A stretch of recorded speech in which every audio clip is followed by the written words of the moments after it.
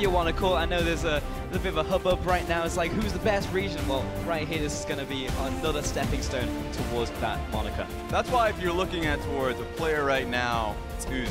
Uzi on People's Republic of China is the star player to watch play the game. You cannot just look past the laning phase as they did in the previous game.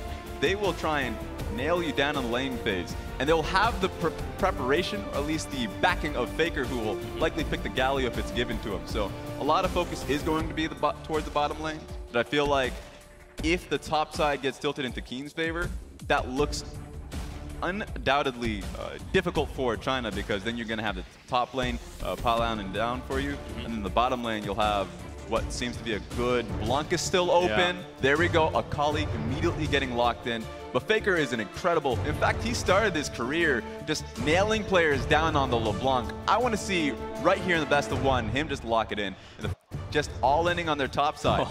Because this is actually very difficult now if you're China. Now you've locked in a Kaisa that is very likely going to get pushed in repeatedly, and Akali just has bad pushing matchups. So Korea has a very intelligent draft. Right. That being said, the Rakan locked in means that they have a lot of engage opportunities. Yeah, the Birdman comes in alongside Kaisa. I mean, you know, Uzi is not a man to turn down, you know, when a gauntlet is being thrown in front of him. It's like, heck yeah, lock me in the Kaisa, give me a playmaker and support. I got Mako alongside me. Arguably the best, if not top 2 Rakan in the entire LPL league right here. So that might be an Akali top lane. It could be an Olaf top. There's a lot of things it could be, but remember, Olaf has to be jungle. It has to, yeah. That is literally the only jungle. So you just picked the only yeah, wrong I picked the only out of all the right answers. I picked the. I respect the hustle though. I respect it. But yeah, Akali might put this in my mind, man. Akali might go top lane, which is great. One thing to take note of is no mana cost there, so if you're Republic of Korea, you want to pick up a top lane. You want to try in something that has sustained damage that can consistently stay in lane. Now, GP is not that. GP the opposite of that, right? Is the opposite. I was thinking more of a Gnar pick here as well. Yeah. You might have the all-in against you, because Akali might be able to take the all-in, especially. Score looking to set a potential gank here onto Let Me Flash, and the E coming out there. Let Me try and jump away from this one, but has to turn around. I mean, his only hope is look for a trade, and that will be first blood over to the jungle of Korea. Just great timing there, because of course Faker had to push in the mid lane, so there's no opportunity for anyone to go up top side to help him out. And MLXU is coming out of base. So on the top side of the map right here, I believe Score's just been spotted by that ward. So the Sheen's going to help, yes, but there still is the burst potential coming from the card that's going to zone him away from these minions. I'm actually saying, no, pick it back up. No, easy recall for you. Going to try and put him to sleep, but he's going to make the heroic exit. You don't even know where he's gone. That position, as long as we're hugging that turret, we should be fine, which is correct. That being said, you're going to put that on hold in the top lane. Oh yeah, no one expects the Berserker coming out of the jungle with Predators. Keen goes with the orange right there. Double flash coming through, double ultimate, but that's still going to be a return kill. Keen playing that one exceptionally well. Hugging his tower, really well done. Now, there is no opportunity to be able to get it done. That being said, we didn't see it didn't happen. It definitely happened. You can't run away from this one. That actually turns into a bottom lane tower immediately because he's committing to this one. So while on the top side, of course, you make the dive happen. Great. Akali may take the tower, but she goes into obscurity, so it's going to be Olaf, and you playing that. She went it through a CS, but actually get to see what happened on the bottom side. Roller very low, but I expect it's just set it from barrel. Oh, wow. Wow, coming out from the score, yeah. And Core JJ just getting the secure in there at the end. Ocean Dragon, when all eyes are on it, is actually incredibly risky to look for. Gank opportunity here. Uzi's taking a lot of damage, and it's actually Mako going forwards. Finds the triple charm right there. Olaf coming into the bottom lane, Korea moving forwards, but actually needs to pay respect right now because Xiye looking for that bubble. Putting Tam Kench to sleep, but not permanently. China look to disengage. It's a big just kidding at the end of the day. Mako played that one out masterfully because he could have actually been bopped himself. But incredibly, wistful getting here and out and there. The fact that Gragas couldn't find a great opportunity to put on his own cask, so he just didn't. And when he tried to go for a body slam, we might see something on Ruler. Oh, got the Gallo ultimate coming down. Mako caught right in the middle of that one. Double taunt coming through, and he is slapped down with a colossal smash. Faker still moving forwards, flash coming through. Animation cancel on the Justice Punch. And Score looks for more. Blasters forward, but now he's under attack from Uzi. Takes the full Acapian Rain. In comes Xiye. He wants blood right now. That'll be the shutdown. Axe coming through from the Olaf. Xiye now corralling Faker, turning around, looking for the damage onto Uzi. Doesn't have the cooldowns, and Uzi will find his kill. There we go. China made something out of nothing, and that's good enough. The fact that the dive ended up happening here from Korea well done, but went way too deep. In fact, even chose the wrong target. Tried so hard to get on towards MLXG. Forgot that the AD carrier was right beside you.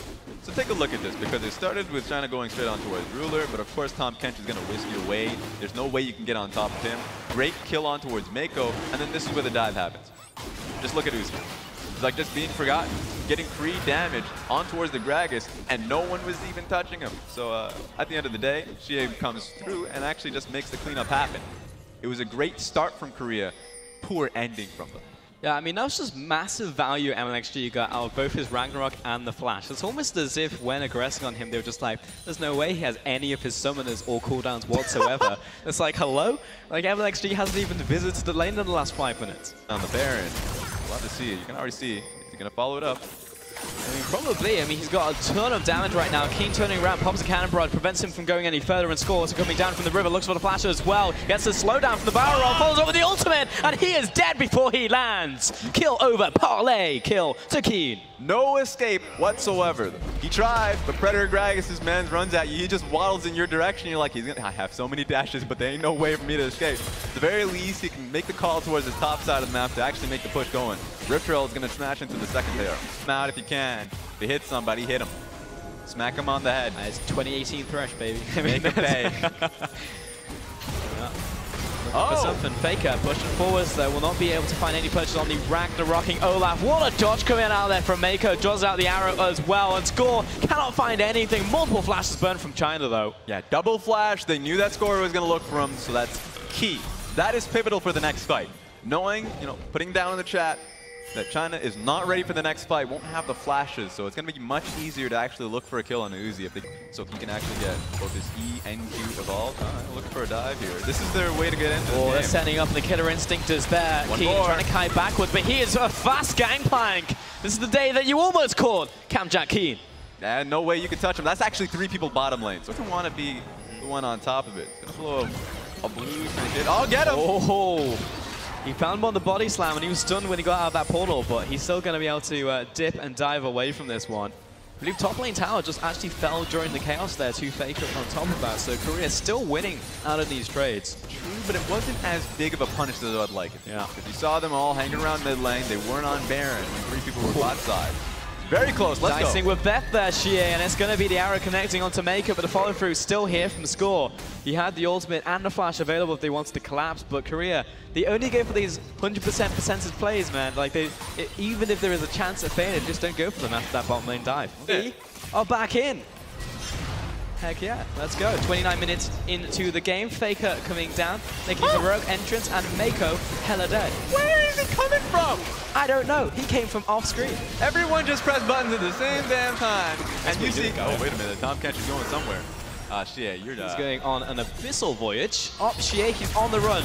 Run, Forest, run! All right, Faker's got him in his sights, and you're gonna have to come back, son. Yeah, that's gonna be a colossal smash. Easy kill to Faker. It literally all happened at the same time.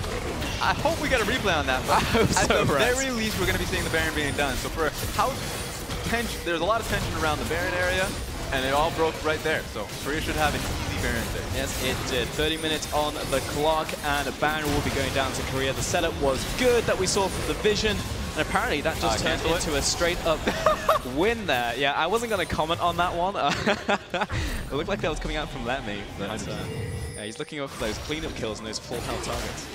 So, yeah, happened all in one go. Congratulations. All right, we're going to have to play some CSI here, examine the crime scene. They didn't even need the Galio ulti because he used it on top of people defensively. So, all right. Oh, here's the Faker's fine.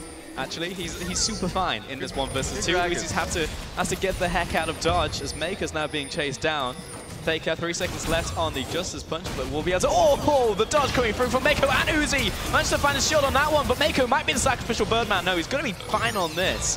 Faker takes the final tower shot, reduces the damage from the idol, but, oh man, spicy. I don't know about MLXG. That's not going to work. Lines up the shot. You don't have people here, MLXG. Please. But yeah, so just all eyes on Gragas in that one because he was definitely coming out of flank, even through the ultimate. That's what happens. They're even holding the wave a little bit so they can actually do it at the same time. Oh, here we go. Here is Entrance joining the fray, but that's a stun down. That will be an instant kill onto Uzi. The star player is dead. Double kill over to Ruler. Score into the base, and Xiye jumps over outside of his base to escape this onslaught. But that's Core JJ on top of his face. He's going to spit him out. That's going to be another kill. Make that quadra kill for Ruler. That's a team wipe. Every single member down on China's side. And just like that, game ends. 33 minutes. Korea blasting the People's Republic of China. Case closed, Inspector Plasm. Full ace coming in for Korea right there, and it almost was anticlimactic in the end, wasn't it, folks? Nexus goes down, and Korea take the win. All right, 80% jacked up to 100%. Korea had such a great stranglehold based off of the team composition, strong play around what MLXG was doing, so he had no way to impact these lanes. Made it very difficult for the squad to be able to deal with them. A lot onto that invisible team fight as well. Yes. Definitely a large part of the win here for Korea. So you're feeling good, 2-0 now, leading the group in Group A. China now moving to 1-1. This is how TV shows usually leave it to the audience, to their imagination, how that fight actually happened. How Mako is Bizarre Adventure, Raz. Somehow Mako is in the bottom side of the map. It's up to you guys to figure out how that happened. There you go, fill in the blanks. Figure it out. Come up with your own story. It's probably correct. Not wrong. Well-deserved win going over to Korea. Played it well from start to finish. One small blunder, but it's really about the recovery. And I think that was probably the cleanest recovery I've seen in a long while coming out from the team. It's like, all right, messed up on the bottom side, instantly reset tempo, reset momentum. And China didn't really manage to take the extra mile. They got the inch, but that was essentially it. And that is just a rare sight when you look at any Chinese squad. Yeah, and 100%. I would say look towards what's about to happen in day 2. Taking a bow.